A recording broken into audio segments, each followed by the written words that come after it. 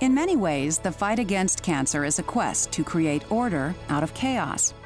We look at transformed cells and see a multitude of abnormalities.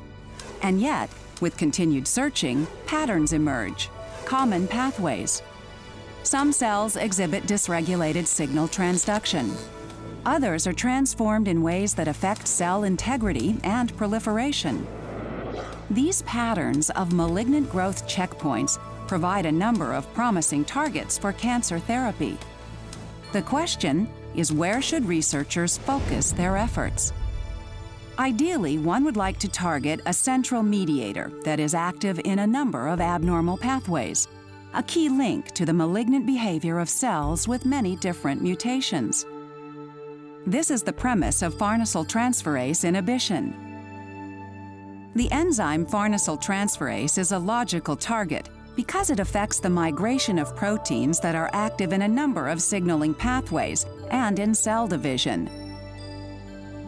The enzyme transfers a farnesyl group from farnesyl pyrophosphate to its target proteins.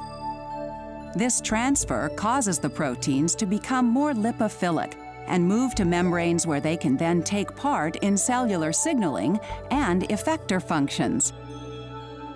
The inhibition of farnesyltransferase impedes membrane localization and may also shunt protein processing to other pathways.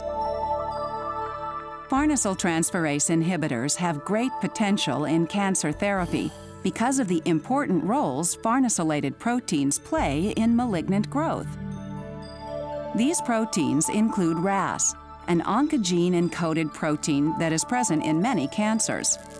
RAS is a key protein involved in the signal transduction pathway of growth factor receptors that results in increased cell proliferation.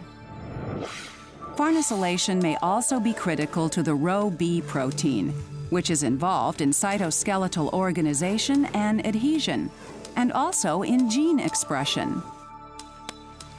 Inhibition of farnesyltransferase shunts the processing of Rho-B toward geranyl geranylation, which can reverse aspects of the malignant phenotype and induce apoptosis.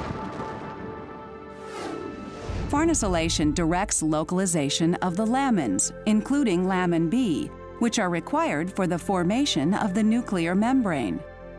And it is also essential for centromere-associated proteins that are involved in mitosis. Given the broad functionality of farnesylated proteins, treatment with a potent and specific farnesyltransferase inhibitor may have multiple beneficial anti-tumor tissue effects, including suppression of proliferation, inhibition of angiogenesis, and promotion of apoptosis. Preclinical investigations have, in fact, demonstrated these effects in vitro and in animal models. The next step is clinical research. Clinical trials are now underway in a number of tumor types, including pancreatic and colorectal cancer, acute myelogenous leukemia, non-small cell lung cancer, and breast cancer.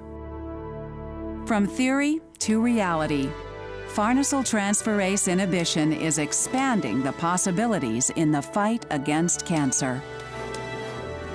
Janssen Research Foundation and Orthobiotech Oncology are proud to be involved in this important area of cancer research.